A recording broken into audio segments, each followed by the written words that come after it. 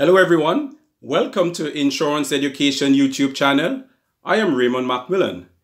In my last video I did mention that today I'd like to talk a bit more about the ABI. It stands for the Association of British Insurers. It's the largest market association for insurers you would find in the world. In the UK there are about 250 members of the association, most being UK insurers. But you also have foreign insurers who operate in the UK. They are members of this association. As we know, there are strengths in numbers. Therefore, the ABI speaks as one voice for the insurers in regard to government policy. It represents the interests of its members, not only in the UK, but in the EU and internationally as well. It does some very good work. For instance, it helps standardize the Employers' Liability Act, where the law, when the act came into being, says you must have at least £5 million of employers' liability cover if you're a business and employing persons in the industry here. But the market now gives you 10 million across the board. That takes away where one insurer this year gives you 5 million, you change insurance companies, the next one gives you 6. And you may have been getting 10 from another insurer and it goes down to 5 because that's what the law says. I must say, when it comes to terrorism, the market has agreed that they would stick with what the law says and you only get £5 million for terrorism. It provides that support there. How else does the ABI help the industry? Well, they represent the interests of the insurers against government policy. For instance, I mentioned last week about the insurance premium tax where the ABI is lobbying the government to look at it again because they think it's unfair on the ordinary consumers, the amount that they're being asked to pay. The ABI also helps in the area of technology and research. I was very pleased to know that research is taking place now where even the fire doors are constructed to the extent to withstand a fire up to an hour, even the ceilings. And I'm very pleased as well when it comes to motor vehicles. There's an area where they would test the new vehicles with the headrest to ensure to see what impact it can. The impact of that, an accident and someone hitting the headrest, and they make recommendations in that area. It's an area called Thatcham in the UK that type of testing is done. Fraud is an issue in the insurance industry, and the ABI have created some bodies. For example, there's one called the CUE, which is the Claim and Underwriting Exchange, and what that covers is if you have a household insurance and you're changing insurers, the insurer you're going to, they would have the right to check their database to ensure that the facts you are given them are correct. And then if you're saying that there are no claims, they can quickly find that out by checking that database. There's another international body called the Art Loss Register. There was a time in the UK, there was a lot of art, valuable pieces being stolen.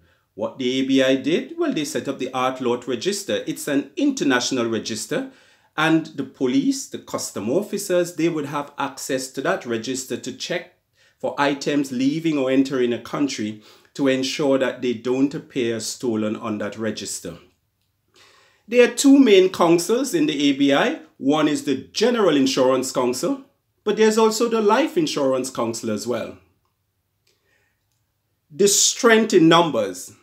I want to ask you, in your own territory, have you got an insurance association? If you do, is it functioning? I want to challenge you in 2021 to ask questions in your own territory to ensure you have a body that represents the interests of insurers in your country. The reason why I say this, I have some examination students where in their territory, the Road Traffic Act, if someone should get killed on the road because of the negligence of another party, whatever the act allows you to claim is a lot less than the cost of the actual casket to bury the person. That shouldn't be. The Act needs to be revised, and that's where you as an association, as one body representing the insurance industry in your territory, can look at that and ask questions of the authorities and lobby that this be looked at, because it's crazy.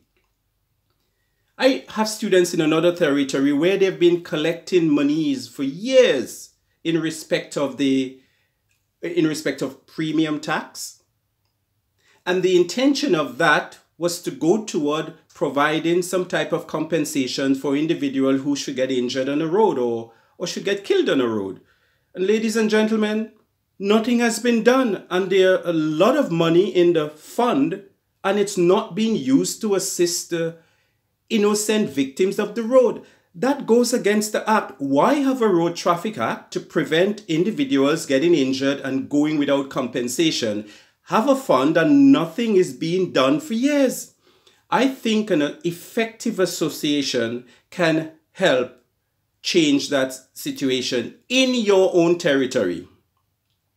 What about if you don't have one, but you would like to speak as one voice to your regulators, to your government, and international bodies on behalf of your own territory? If you're struggling or you need some advice how to go about that, we'd be pleased to provide that for you. Just email us at training@sbnhumancapital.com, training@sbnhumancapital.com. I promise you we would look into it for you and provide you guidelines how you can take the next steps in your own territory. I hope this was helpful to you. Next week, I would like to talk about another effective association called BIBA, the British Insurance Brokers Association. And at the same time, you're thinking of your own territory. Have you got such an association in your territory? How effective is it? Ladies and gentlemen, thank you for your time. If you'd like to be the first to be notified of my next video, excuse me, click the notification button above, and I'd be pleased to send you notification as soon as the video is ready. Also, if you think this channel and what you've heard this morning is helpful to you, why not subscribe? We always appeal to you to support our efforts. Thank you, ladies and gentlemen.